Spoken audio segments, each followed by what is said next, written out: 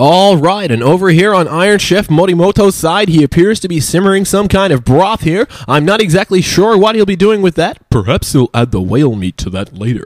I'm not sure. Fukui-san, go ahead, Ota. I was just talking to Iron Chef Morimoto, and he told me that in this pot are a combination of ginger, fish sauce, vinegar, chili, soybean, sake, and shallots, and he will be adding the whale meat to this broth later on. Back to you. Okay, thanks, big guy. It does seem like the Iron Chef might be leaving this a little late here. We have just 15 minutes to go, and he hasn't even begun to cook the whale meat for this dish, but I'm sure he has a plan, as always.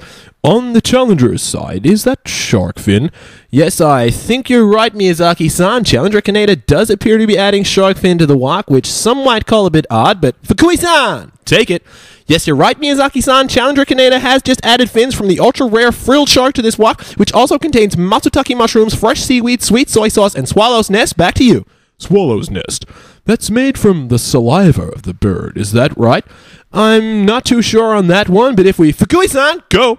Miyazaki-san is again correct. Swallows' nests are made from the bird's saliva inside the caves where they live and then harvested so they can be served by humans. And when combined with the matsutake mushrooms, shark fin, and whale meat, this will be one very indulgent dish. Back to you.